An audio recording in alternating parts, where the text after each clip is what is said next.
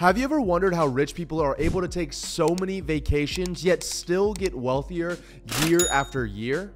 In this video, I'm going to be showing you a framework that I've used to justify going on over 12 vacations last year while still netting millions of dollars in profit. The word I'm going to be referencing the most in this video is going to be efficiency, which can be defined as capable of producing the desired results with little or no waste. So in order to make your life as efficient as possible, the first step is to define what our desired results are. Most people don't even take a few minutes to define what their desired results are, and thus they simply work for more, never actually achieving it. And if you're watching this video right now and you fall in that category, it's totally okay, because that's where I've been for the past 5 years of my entrepreneurial journey, but you can change it starting today. A little exercise I recommend you do is sit down one night, have some nice lo-fi music playing in the background, relax on your couch, pull out a pen and paper, and write down 100 things that you'd like to accomplish or have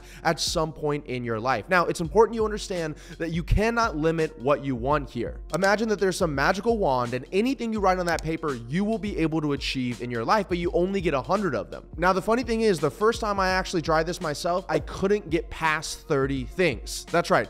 I could not get past 30 things that I wanted out of my life. By the time I got to 30, I said, if I achieved even half of these things, I would have such an incredible life. And that just goes to show that if we keep on thinking we want more and not actually defining what more is, then we'll always be unfulfilled. But if you actually sit down and do this exercise, I challenge you to figure out how many things you can actually clearly say that you want out of this life, which will make the next steps that much easier. So now that we've defined our desired results in the word efficiency, let's talk about the little to no waste part. Here are 5 incredibly simple ways that anybody can be more efficient with their time. Number 1, define your hourly wage. I don't care if you work for somebody else or if you own your own business, take a second to decide what is the number that you would like to charge for an hour of your time.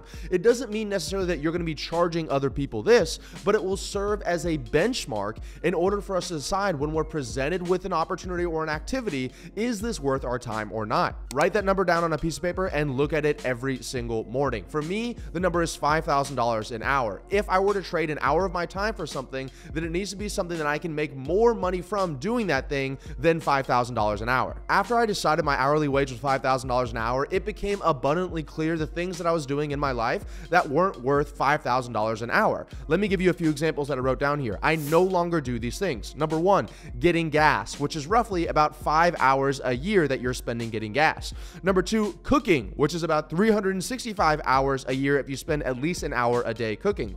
Number 3, laundry, which is 52 hours a year you're spending cleaning your clothes. Number 4, grocery shopping, which is about 60 hours a year you're at a grocery store. Number 5, washing your car, which is roughly about 13 hours a year if you say it takes you about an hour a month in order to wash your car. Watering your plants, which takes about 70 hours a year if you're like me and you have about 80 plants in your house. Putting together furniture or equipment for your home office studio or your new home that you moved into can be as much as 24 hours a year as well.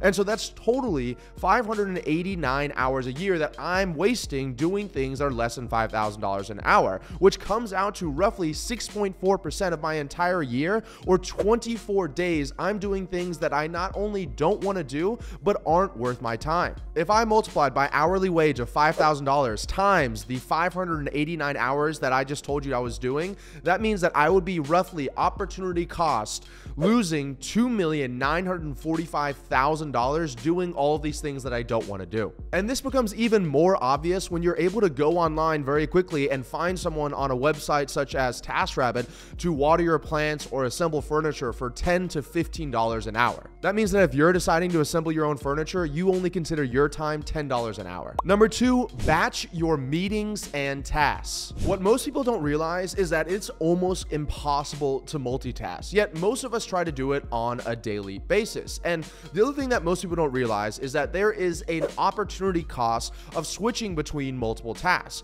meaning that if you were trying to do one task right now and then you try to do another task immediately following it, there is a time where your brain's going to be disengaging from that current task and then re-engaging with the new task, and then the time in between that as well. And some people say up to 30% of a person's day is wasted switching in between tasks. So if you're able to batch batch specific tasks together all at once, then you're able to cut down that 30% quite a bit, thus giving you more time in your day and giving you more output in the work that you're doing. To give you a few examples, I only take meetings on Mondays and Thursdays, and not just on Mondays and Thursdays, but on Mondays and Thursdays from 12 to 6 p.m., which means that I run an 8-figure company on about 10 to 15 meetings every single week that all happen in those hours. I can thus schedule anything that I want to outside of those hours, whether it's working on the business or going on a vacation, and still be just as efficient as everybody else. In addition to that, you maybe have heard me reference my one thing time, which is every single morning from 5:30 a.m. to 12 p.m.,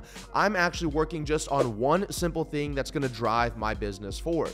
And that allows me to stay hyper focused on that thing and get more done in those 4 to 6 hours than most people get done in their entire week. Number 3 is to be wary of energy sucks. In order to do more with less, we have to make the less as more as possible. When I talk to my clients about my daily and monthly schedule, most of them are shocked at the number of things that I'm able to do, but it all comes down to energy management. How am I managing my energy? It's not uncommon for me to spend the first hour every single morning working on myself, doing personal development, reading, writing, meditating, and then spending the next 6 to 7 hours working on my business, building out advertising campaigns or sales funnels that's going to take our business to the next level, then having 6 to 10 meetings with my team or clients in order to help them get to the next level, thus enabling me to get to the next level, and then wrapping up the day with a workout and then maybe even flying my plane along the coastline of Miami.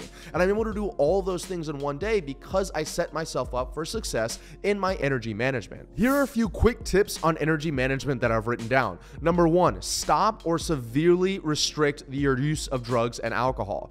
I did this a few years ago and it totally transformed how I spent my mornings and my nights. I was able to actually sleep less, have better sleep, and thus perform better. I had better memory recall, and I wasn't spending time going out at nighttime with, at clubs or parties, what I would consider wasting my time, instead of doing things that I actually truly enjoyed and not what society told me that I should be doing. The second thing is to work out at least 5 times a week. There have been plenty of studies that show that if you actually get your body moving, whether it's in a yoga class or Pilates, or you're working out at the gym, or you're going on a walk, that will give you more energy that your body can sustain off of for the rest of the week. Number 3 is to get anywhere from 7 to 8 hours of solid sleep. That's right, solid sleep. If you do drugs or alcohol before you drink, you're not having solid sleep. If you're looking at your phone or your computer and having that blue light hit your eyes right before you sleep, you're not having solid sleep. If you're sleeping in a hot environment with lights coming in everywhere, you're not going to have solid sleep. So make sure you're setting yourself up for success when it comes to solid sleep. Actually, 99% of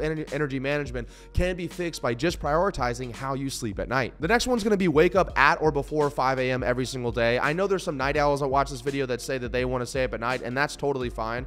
The most important thing is that you get in some kind of circadian rhythm so that your body is adjusted to waking up and going to bed at a certain time every single day, whether it's a weekday or weekend. And I personally like getting up at 5 a.m. because my brain is as refreshed as possible, and I start working on the hardest things for my business in that day, and that way I can be as productive as possible. And finally, feed your body fuel, not garbage. If you, every time you eat lunch in the middle of your workday, you feel sluggish or tired or slow, or you have to take a nap, or your brain is a little bit foggy, then it's probably the food that you're putting into your body for lunch.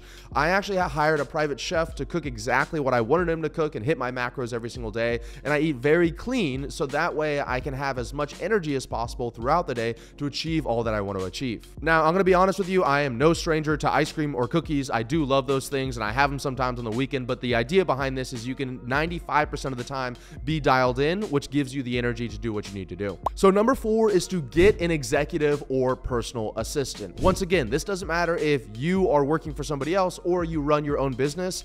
If you go back to what we talked about earlier in what you define your hourly wage as, well, if you think you can hire an executive assistant or somebody else to do jobs for you that is less than what your hourly wage is, then you should probably do it. Many of you watching this may think that your wife, boyfriend, cousin, aunt, uncle, sister, son, daughter may do it, but in reality, that never actually works, because when someone's doing you a favor and doing these tasks for you, you can't actually force them to do it or essentially require them to do it. And I've actually experienced that myself, having people that I care about doing favors for me. It becomes very difficult when they forget to do that favor or they do that favor poorly in order to actually give them feedback or correct them. I simply would much rather pay an executive assistant or personal assistant to do the thing. That way I can make sure it's done every single time and it's done the way that I'd like to do it. Here are a few things that my executive assistant does for me on a daily or weekly basis. Number one, they actually help put together this presentation for me. Number two, creating dinner reservations. Number three, planning my travel,